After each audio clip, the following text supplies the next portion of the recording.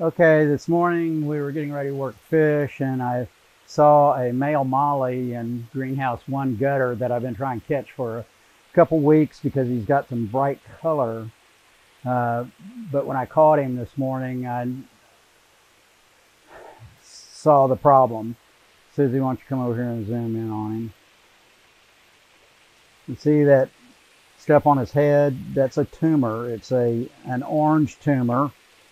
Uh, we had, before the storm and before the hurricane and before the winter storm, we had a line of mollies that were fairly bright gold, almost an orange gold, that were descended from a molly we got in 1979, and a male gold sailfin molly, and some of his offspring developed these tumors. Years ago, we sent some of them off to Old Dominion University. They were going to study them. I never heard back from them.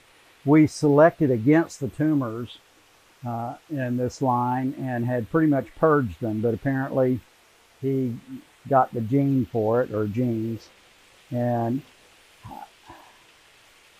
I think I'm going to just let him go and let him live out his life. I doubt that he's got much longer to go. That's a bad tumor, and it's right above the brain. Uh, Interesting fish. Those nice yellow pectoral fins kind of wagging out there, but he's obviously not feeling well.